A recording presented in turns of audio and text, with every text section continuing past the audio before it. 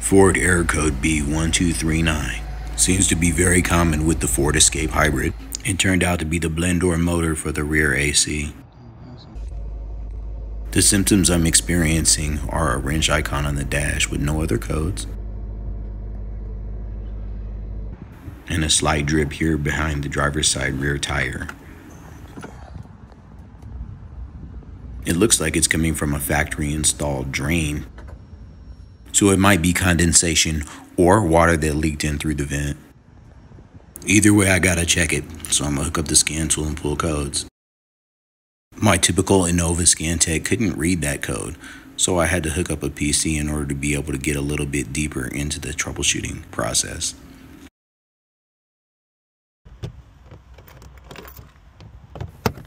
There's an access panel right here in the back, so I decided to go inside and do some interrogation, see what I can find, and look what's in there. How cool, there's a little air filter right here. This one's pretty dirty. I don't think I'm going to be able to put that back in. Since removing the filter, I can see down into the housing. I decided to use a scope camera to see if there's anything further down there. This is another tool that I don't use very often. It connects to the phone, and in the past, it's been a real lifesaver. I'm going to get it out today and hope that it still works.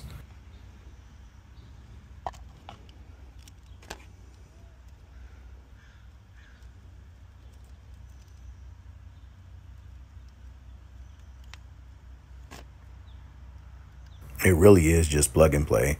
Turn it on, launch the Wi-Fi, and then connect the app on your phone.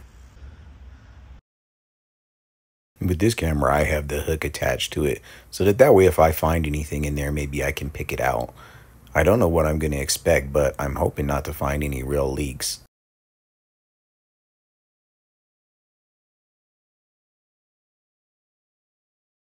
I guess what I'm really after is I want to be able to see where that water is leaking into that drain. I'm going to go ahead and try to check all four corners, and I'm going to give this thing a pretty good inspection.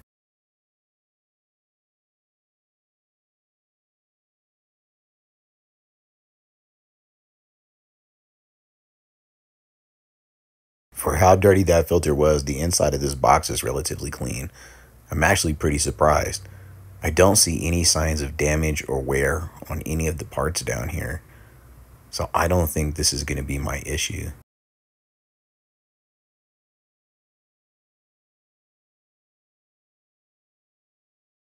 Honestly, it's good to be as thorough as possible. It never hurts to do a little extra troubleshooting or diagnosis before just going ahead and swapping parts. I want to make sure I get to the real root cause of the problem.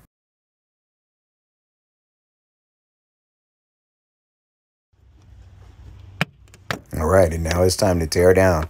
I'm start pulling these panels off. That came off a lot easier than I thought to. It was only held in by clips. There was no bolts at all. And right here is the blend door motor. This looks like the original one that was installed on the vehicle when it was factory new.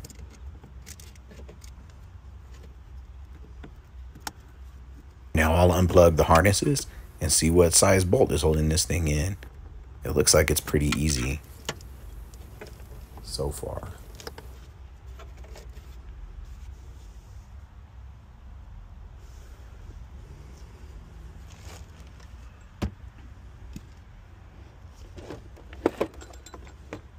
What size? It's kind of small. I think I'm going to try a quarter. Pause. That was definitely not it. It was a 7/32. One of those tiny wrenches that came with your tool set and you're like, I'll never use this.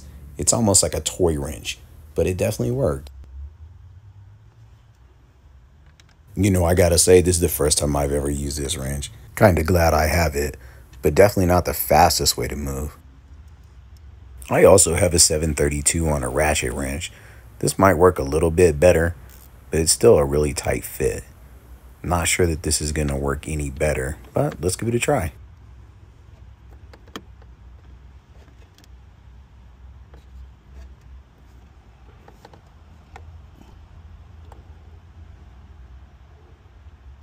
These are honestly more like screws with bolt heads, coarse thread into plastic. ABS plastic.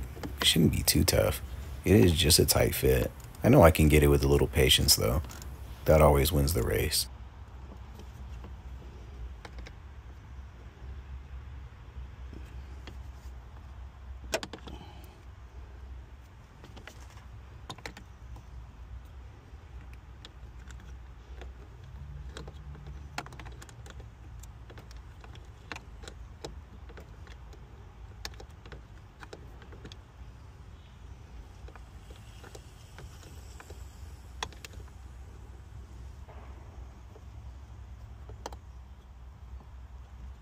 And just like that, I got the first one out.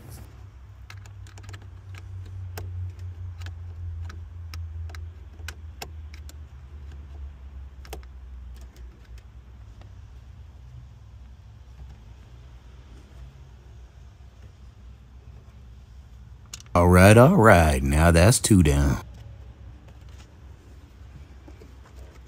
This last one promises to be the hardest, but that never stopped me before.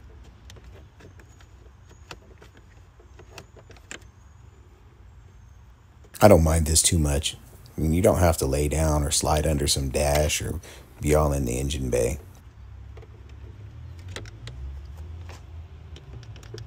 I figured at this point I'd share with you the Ford part number. I ended up ordering the replacement from the Car ID website.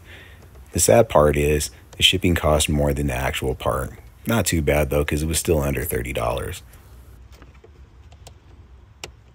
I'll pause the video here until I can get the rest of the 3 screws out. Then I'll pick back up where I leave off.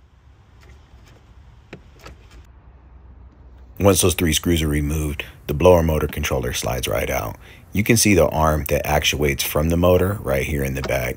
The arm has a keyed sprocket design, so it only fits one way. It'd be pretty difficult to mess this one up. I just lined up the sprocket and slid it right back into place. Here on the lower corner, there's a cross shape that you have to line up in order to be able to get everything to pop back in.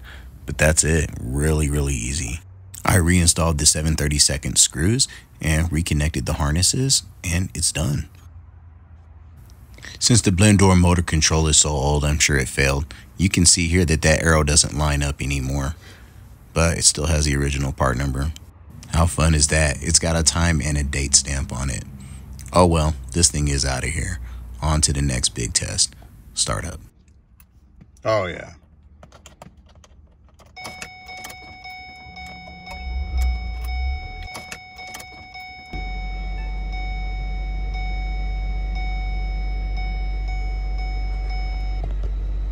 Oh yeah, and for the win, no more yellow wrench.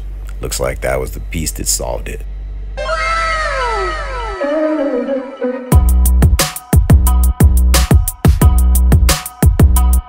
Hey, thanks a lot for coming along on this journey with me.